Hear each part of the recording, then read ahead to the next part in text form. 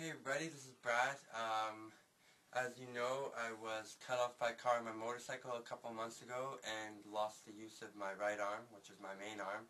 So I've been a couple months out of drumming, but the good news is that I have rigged up myself with a little electric kit because just got myself a gig 2 months, the end of summer. It's my comeback gig, so just rented a little crappy electric kit just to figure out what I'm going to be doing, and after a couple of days of trial and error and arranging kits in different ways, I think I finally figured it out, so I want to show you guys what I've come up with. So I'll start you with the tour here. As you can see, if you look to the bottom, got quite a few extra pedals than normal. I've got a snare drum trigger now on the foot, that runs on the foot.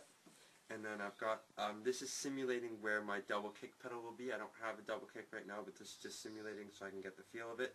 And then I have hi-hat right here, which is always closed. Why the weight's on it? Because I'm now using my left foot to do my snare drum. I don't have this foot available to hold down my hi-hat all the time, so it needs to be permanently held down.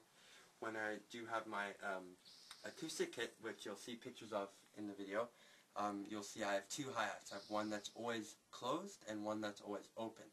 So that way I don't even have to worry about what I'm doing with the hi-hats because they're set up ready, and I have the one open one. If I want to use my foot to do a little ch-ch-ch-ch, I have the availability to do that. So I'll start it up here.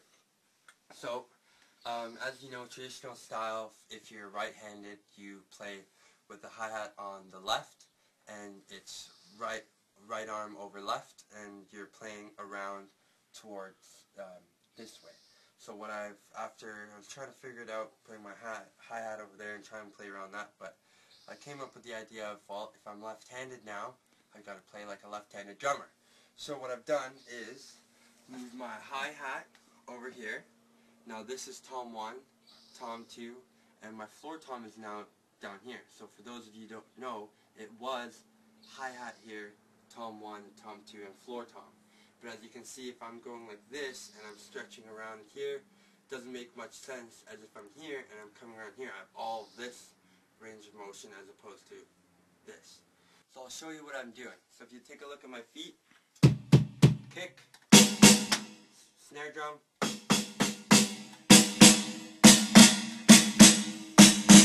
so I can use both of them now. So if I want to just thrash it on my open hi-hat, I can just do.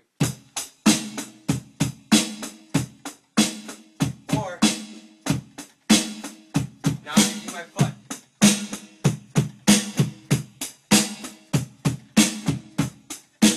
So that's really good. So I can do that, and then also that allows me to do things like a really great dynamic that I like using is snare and crash cymbal on the same thing, which I couldn't do before because that's a two-handed movement, but now I can do that, which is a great sound. So I can do.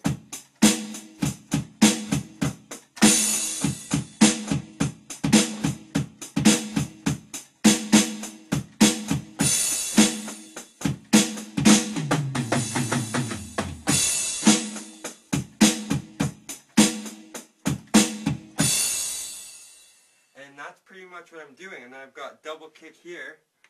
So you can't really see what I'm doing, but it'll be something like I'd be able to show you. It's gonna sound like a snare, but it'll be like so I'll be able to do like a double fill up the fills a little bit.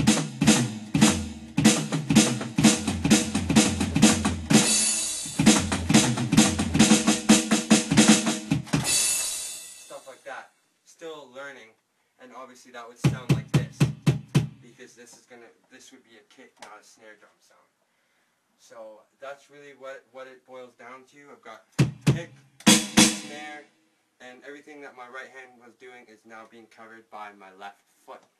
And everything my left hand was doing now has 10 times more work to do, so I gotta get the fast fingers, so like gotta get it nice and fast. And I've got to just learn how to do all my grooves again, like blues grooves, jazz grooves, rock grooves, everything. So I'm learning, and if anybody has any ideas out there, throw them my way. I'm always willing to hear them. Just started doing this, so I'd love to know from you guys who've been doing it for a while. So Anyway, take care and